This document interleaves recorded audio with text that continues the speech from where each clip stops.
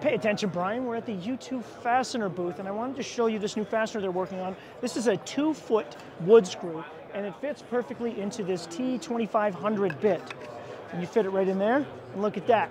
No drop. That's way better than a Phillips screw. We all know that Phillips screws strip way too easy. They need to work on that. Maybe go to counseling or something, but check it out. Boom.